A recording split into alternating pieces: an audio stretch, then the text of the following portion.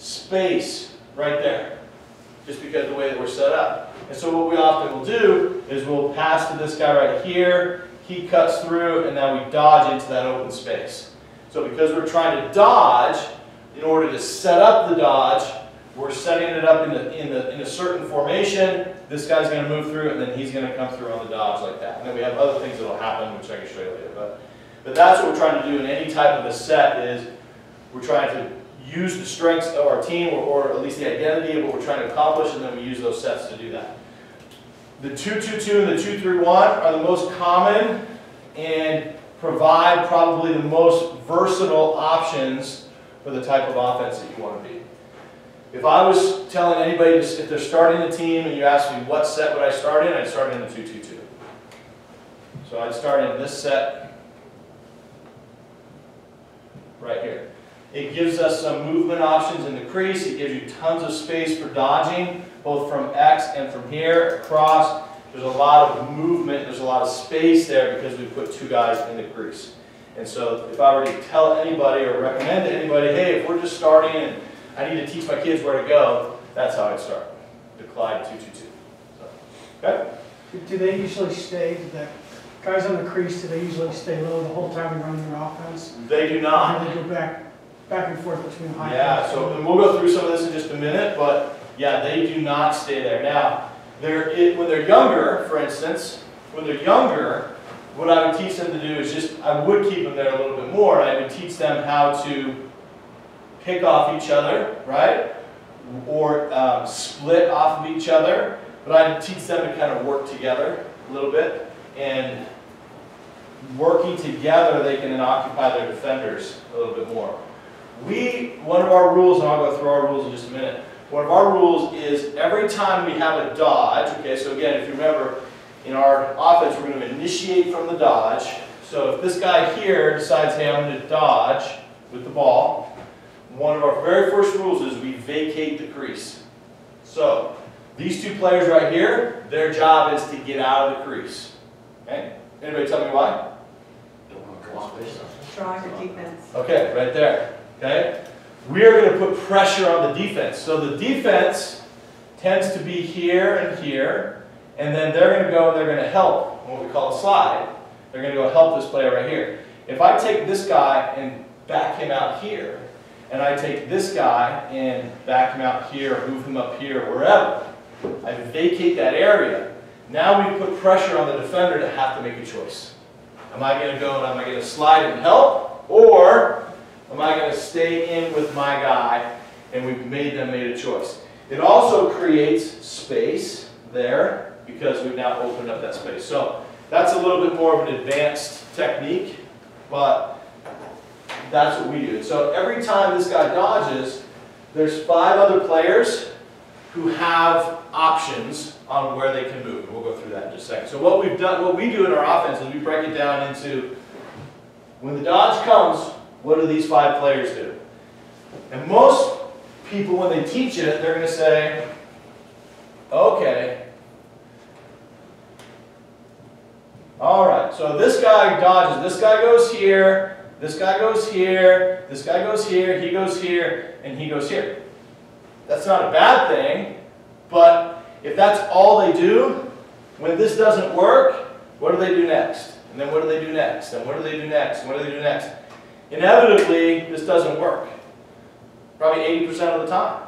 So what we try to do is teach them some principles that will allow them to always know what to do next. Always know what to do next. Always know what to do next. And we try to make it really simple. So as we go through this, hopefully you'll kind of understand what we're trying to do. But some people that are like, hey, we're going to run this, and they'll call this, double triangles or whatever. And hey, we're running double T. Here we go. And this is their play. And that's what they do.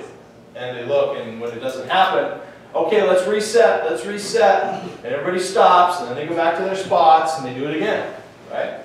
What we want to do is we want to be able to say, hey, when this doesn't work, what are our options? What's the next thing?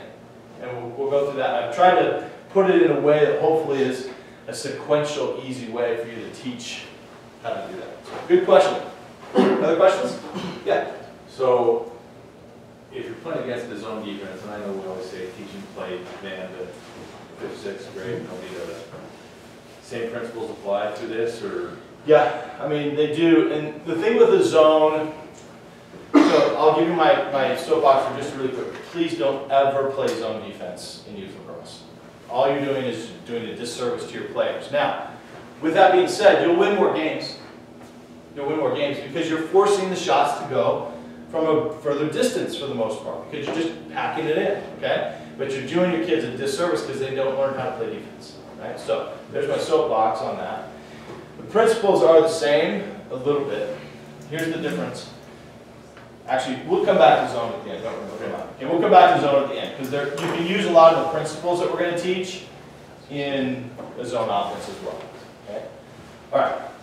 Okay, so here's the first principle: is a player with the ball has three options. He's either a shooter, dodger, or passer in that order. So we always tell kids, when you get the ball, your first option is always to shoot it. Always to shoot it. We want our kids to be shooters. The game is about shooting. Okay? Now, that doesn't mean they always should be shooting. It doesn't mean that they're in a good position to take a shot. It just means when I'm in that position and I've got an open shot, take it. So it causes them to have to make a decision when they receive the ball. Am I in a position to shoot? Yes or no? And that decision has to be made quickly, almost instantaneously. As a matter of fact, our guys better know before they get the ball if they're shooting or not. They better know, hey, I'm going to be a shooter or not before I get the ball. So, number one is I'm a shooter. Now, second, if I'm not a shooter, can I be a dodger? Am I in a good position right now to dodge to the goal scorer? Okay? And if I am, great, be a dodger. If I'm not, really the choice is very, very simple. You're just passing it to the next guy. Passing it to the next guy. And so if you can get them to just do these three things, oh my gosh, your team would be awesome. Because what do they normally do when they get the ball? Youth lacrosse. They pass it around, or they catch it and they go Away from the ball. right? It's like, okay, I have the ball now. I don't really know what to do, and so maybe if I kind of run around a little bit, I'll figure it out, right? Or maybe somebody will come open, or something will happen. But they really just don't know. So if you can kind of get that idea of shoot it, dodge, and if you're not one of those, just pass it to the next guy. Okay? And that's okay. Eventually, you do have to have, in our offense, somebody has to dodge. Somebody has to dodge or else it doesn't work. Okay? So that's kind of the key principle there. Be a threat, get defended. There's a handful of players that just pop into my head and say, if I gave them the green light to just shoot, it seems like that would be it. No one else touching the ball. Yeah. Like, so I mean, it's not the worst thing in the world, I guess, but they would just be like, oh, yeah, that's me. So it comes down to decision making, right? Which is, and we're going to talk about this a little bit later, and that's a skill that they have to learn, that just because I have the ball every time doesn't mean I should shoot it every time, right? And that's hard for them to learn. The best way for them to learn that, honestly, is if you have film with them. Because you can be like, look, Johnny over here is wide open. Why don't you just pass him the ball? You know, oh, because you said I could shoot. Yeah, but you have two guys on right here. Like, why would you try to shoot? They don't. That's the best way for them to learn. And I know we don't have film in youth lacrosse, so as much as you can point that out to them, you know, the better. But yeah, there's a flip side to that can turn on you a little bit. So you do have to, as a coach, if guys are taking bad shots, tell them why. You know, hey, it's not because I don't like you. I'm just telling you, this is why that was not a great shot, and this is why. The worst thing is when they take a bad shot and it goes in. That's the worst thing, right? Because now all we did was reinforce the fact that I can shoot whenever I want. Right? So, yeah. But there are, on the other side of the coin, I think there are more players who aren't willing to shoot. Yeah. And they should. And so that's kind of that's where we're going. One who would be open, or you know. Yeah, and so if we can get them those things. So anyway, so with the ball, 3 principles. That's what you need to learn. Without the ball, oh, I'm sorry. Okay, with the ball, continue. Okay, so with the ball now, I shoot. Okay, and that's great. I'm a shooter. Boom. Now, if I'm a dodger, okay, a couple things might happen. So I'm going to dodge to the goal, and I beat my guy. Somebody on the other team is probably going to come to me to help my defender. Unless they, if they don't, great, I'm going to run in, I'm going to shoot, I'm going to score, pick a break. Somebody's going to come, and we call that a slide to me, to come and help me. So we have now pointed out 3 options now if the slider comes to you, what you need to do. So here's this guy right here, and he's dodging down here. Here's the slider. He's coming from the crease. He's going to slide. So we teach our guys, your first option, if you're not a shooter, is pass the ball to the guy where the slider's coming from. So this guy right here. Why? Because his defender just left him. He's going to be probably the one that's initially open. Okay? So we teach our guys, this is your first look. Right there. I'm coming, I see the slider. My look is right in there to where the slide came from. Okay? Second look. We have these 2 guys on the crease. This guy's vacating the crease. He's coming down here. Second look is across right here. We call that the skip. Okay? The skip could be down here as well, but anything on the skip is what we call across the Z-line. The Z-line is a term that we use, and I know other people use it, but we use it. It is an imaginary line that divides the field in half. You can call it whatever you want, we call it the Z-line. And so a lot of our offense is get the ball across the Z-line. Okay, so the skip pass is any pass that's going to get the ball across the Z-line. And again, we're doing that because this defender now, who's defending this guy, now has to defend both of these 2. So he's probably right there. He moves from here to here as this guy moves out, so he may have space to shoot. So that's the second look. The first look is to the slider. Second look is skip across the Z-line. Across the Z-line. The third and fourth looks are what we call the simple looks. That might be this pass right here, just to an adjacent player, or I might roll back and make this pass to the adjacent player. Okay? Now the next piece of this is the adjacent player needs to get the ball across the Z-line. So if it's this guy, he needs to get the ball over here as quickly as possible. This guy needs to get the ball over here as quickly as possible. Okay? So we call those the 4 S's. When I have the ball, I'm dodging, I'm a shooter, I'm looking for the slide, I'm looking for the skip, I'm looking for the simple.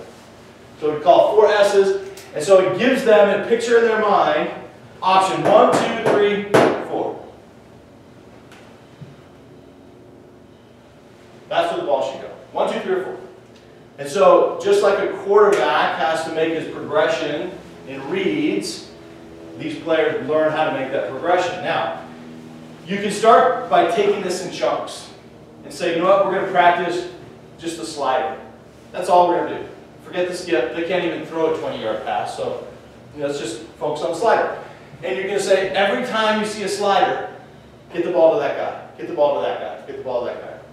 We're going to work on the simple pass, which is I'm going to go down here, pass to the next guy. I'm going to go down here, roll back, pass to the next guy. So you can just take pieces of this and rep it and drill it and rep it and drill it so that they know, hey, this is what this looks like. Slider, slider, slider. Oh, skip, boom, goes over there. So you just rep it, you have just that one piece, and then all of a sudden you've repped all the pieces, they dodge and they're like, hey, that skip's open. Boom, I'm going to hit him. Or, wait a minute, slider's covered, skip's covered, I'm just going to go to the next guy and get it to him. If there's a problem with lacrosse and youth lacrosse, particularly in our area where we're newer to lacrosse, it's that we don't make that decision fast enough. So maybe we have a skill set and we can actually make the pass. That's problem number 1, is having that skill. 2 is knowing the options, which, okay, here are your options, 1, 2, 3, and 4.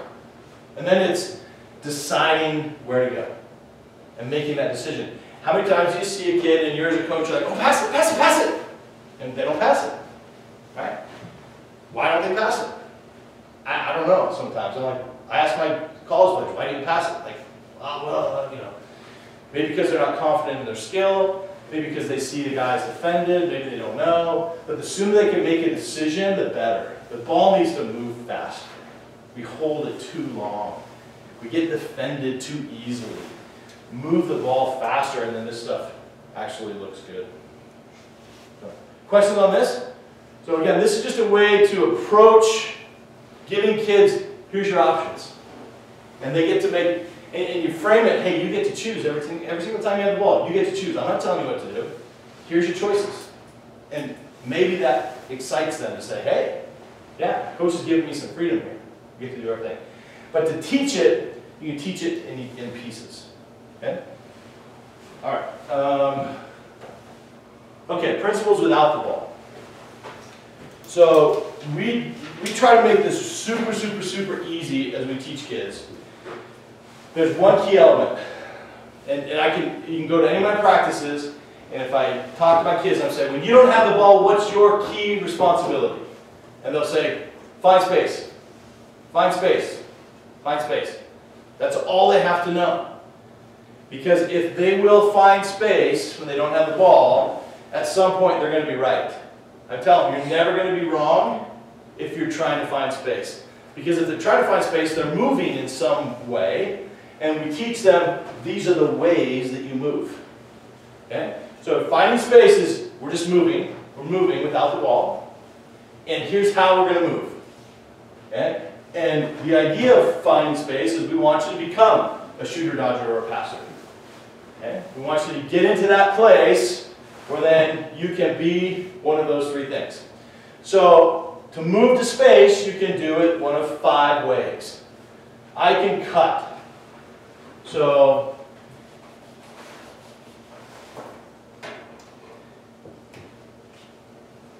if I'm a player right here, and this player has the ball and he's dodging down this way,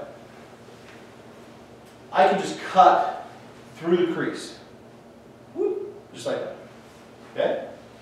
Now, I am trying to find space, but what did I do in the meantime? Created space, right? So I've created space now for this player to move into by me moving out of the way. And as long as I'm trying to find space, whether it be here or here or here, whatever, I'm trying to find that space, and I just keep moving, at least I have created space for my teammate. This is the piece that kids really don't get. They don't get the idea that by me moving, I just create an opportunity for you by creating this space. They're like, well, if I'm moving, I should get the ball. No, not always. As a matter of fact, most times you don't. There's 6 players on the field, only one guy has the ball. So 5 out of 6 times, you're not going to have the ball. You know? But they think, oh, if I'm moving, then I should automatically get the ball. No.